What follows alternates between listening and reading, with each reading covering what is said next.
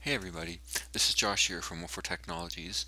I just wanted to show you what I've been working on with the Howler config program and how it interfaces to the Howler arcade controller. So when you first start the program, it basically goes out and checks to see how many Howlers are connected. So I only have one connected right now, so it says it found one.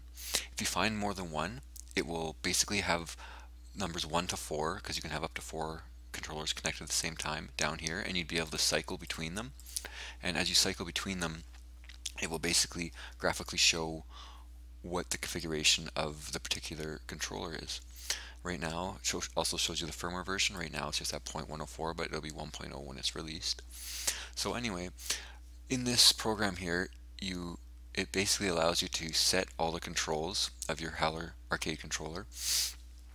By default, the joystick 1, joystick 3, and buttons 1 to 3, as well as accelerometer, are all mapped to the joystick 1. And as you can see, J1 is mapped, the up and down is mapped to the y-axis, the left and right is mapped to the x-axis, J3 is mapped to the z-axis, and the throttle. And then the buttons are all mapped to joystick buttons 1 to 13 on the joystick 1, which is represented by the blue color. And you'll see that the red color, which represents joystick 2, is J2, J4, and buttons 14 to 26. So this is the default setting for the Howler controller. So let's say you want to go in here and change one of these inputs to keyboard. So click on button 5. So once you click it, it shows you what it is. So let's change it to keyboard button. Key code, let's change it to H. And you can also change the modifier. So say you want, like right now, if you set it to that, it will be a lowercase h, but you can set it so it was shift H, which would be a capital H. You can set it so control H, alt H. You can also set it for a Windows key. You could also set the modifier by itself. So if you wanted to set it to shift, you could set it to shift and then set the key code to none, and then when you press that button, it would only press that shift button, which would be useful in DOS games such as Epic Pinball, or if you want to just push the flippers. But for now, let's just set it as H. Set control. As you'll see, the graphic representation shows a keyboard press H. Now, the accelerometers right now are analog, which is represented by the A. So analog X rotation, Y rotation, and Z rotation based on the axis. So for the X axis, let's click it. So it's set up for joystick analog X rotation. Let's make it a mouse button press. So left mouse button, and then you can actually set the trigger min and max. So the trigger min and max are basically the range that the accelerometer reads. So once it goes in that range, it will trigger left mouse button press. So let's set control. As you can see, the left mouse button will be pressed if the accelerometer goes between 100 and 125.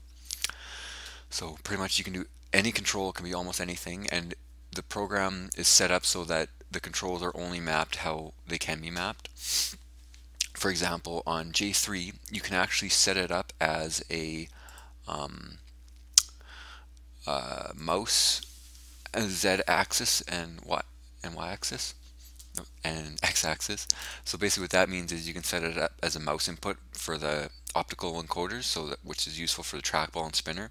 So if you choose mouse X-axis and set the control, it basically set, like, these two pins, J3L and J3R, are used as inputs from the optical encoder. So now, as you can see, it's set up to be the mouse X-axis. So if you had your optical encoder, which is your trackball set up, and that axis was mapped, then it would be now your mouse X-axis.